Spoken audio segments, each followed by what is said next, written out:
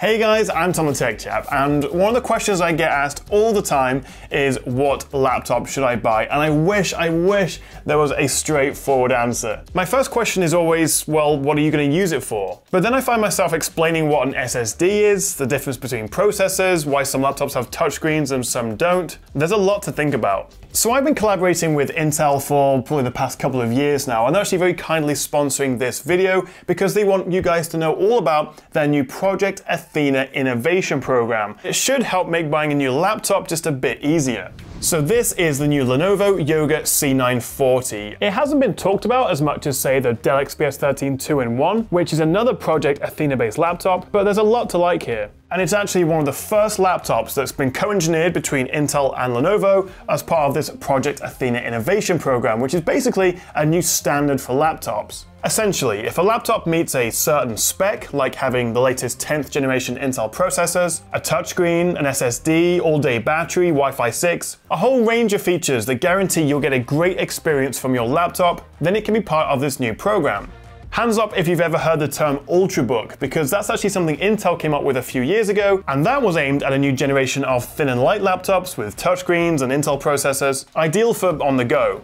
So Intel's new Project Athena innovation program is kind of like Ultrabook 2.0, but it goes further. You'll actually start to see this visual identifier on or around laptops. So when you're shopping for a new one, you know it's going to give you great performance, long battery life, and everything you need for working, creating, whatever it is you do, without having to look at all the nitty-gritty tech specs and getting overwhelmed. So the C940 is one of the first Project Athena-based laptops that you'll be able to buy. I've got the 14-inch 4K model here with a 10th generation Intel Ice Lake i7 processor, Iris Plus graphics, 16 gigs of RAM, and a 1TB SSD. That's a pretty impressive spec, and it comfortably handles editing high-res photos in Lightroom. But the real test for me is 4K video editing, something thin and light laptops like this usually struggle with. But I have to say, I think largely thanks to the new Iris Plus graphics, which offered nearly double the performance of Intel's previous integrated graphics chip, scrolling through the timeline, playback, and even exporting 4K videos is much smoother and faster than I expected.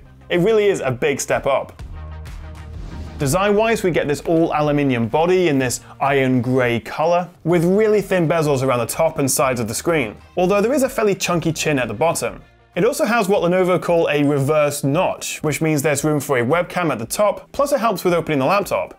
Hidden around the back, you'll find the built-in pen dock, which houses and charges Lenovo's Active Pen. It really is lovely to use, supporting 4096 pressure points, and it comes in handy for taking notes, doodling, marking up web pages, or just messing around for the sake of shooting some B-roll for this video. We also get a rotating soundbar. You can see here it's built into the hinge, and so whether you use it in sort of clamshell laptop mode like this, or you spin it around for tent mode, stand mode, or in fact use it just as a tablet, then the soundbar with its Dolby Atmos tuned speakers is always facing towards you, and you get really good sound quality. And paired with that 500 nit HDR screen, specifically the Display HDR 400 standard, it's great for watching movies on Netflix, or even catching up on the latest Tech Chat videos. Whatever floats your boat. We also get a fingerprint reader that supports Windows Hello, Wi-Fi 6 for a faster, more reliable connection, and along with a USB Type-A and headphone mic jack, we get two super fast Thunderbolt 3 ports for charging, connecting high-res monitors, and even external graphics cards. As for battery life, well, with the 4K model I've got here, 1 hour of YouTube at 50% brightness in power saving mode used 16% of the battery.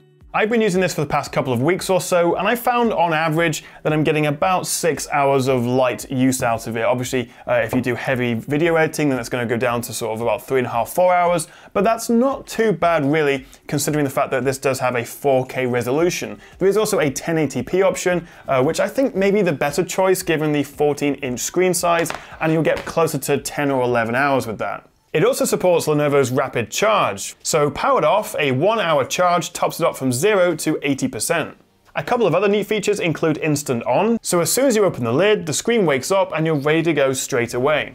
It's got some other AI smarts as well, including super resolution, so if you're playing older, say, home movies or something through the Windows Media Player, then this will actually upscale it to 1080p. There's also a new AI-enhanced intelligent cooling mode, which adjusts the fan and performance to keep everything cool and help improve battery life.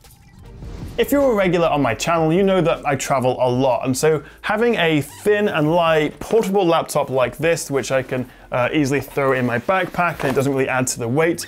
Really helps when I'm out and about at trade shows or product launches. But that's only half the story, because then I need to actually edit my videos. And surprisingly, as I say, being able to get away with some light 4K video editing on this, thanks to the latest 10th gen processors and the Iris Plus graphics, is actually very impressive. And so with things like Instant On, Thunderbolt 3, fast SSDs, the really nice and comfortable keyboard and precision trackpad, the solid battery life, rapid charging, this really does tick a lot of boxes for me. So the 14-inch C940 starts from around £990. I've put a link below. It really is a very impressive laptop, and it gives you an idea of what you can expect when you buy a Project Athena-based laptop. They won't all be 4K and 2-in-1 devices, but it should guarantee you a certain level of performance and portability, and also future-proofing. And the idea that the next time someone asks me what laptop should I buy, well, still I'm going to say, what are you going to use it for, what's your budget? But now I can say, well, have you checked out one of the latest Project Athena-based laptops, because that'll do pretty much everything you need. I mean, laptops like this go through Intel's own testing process to make sure they offer the best balance between responsiveness, so how fast it feels to use, and of course the battery life. So we're just now seeing the first wave of these Project Athena-based laptops from companies like Lenovo, Dell, and HP, and there'll be more to come soon, so make sure you do stay tuned and subscribed. But what do you make of the C940, and do you think the Project Athena Innovation Program is a good idea, and do you think it's going to help you choose a laptop? And check out the links in the description if you want to find out more. Thank you so much for watching, guys. I really do hope you enjoyed the video, and I'll see you next time right here on the Tech Chap.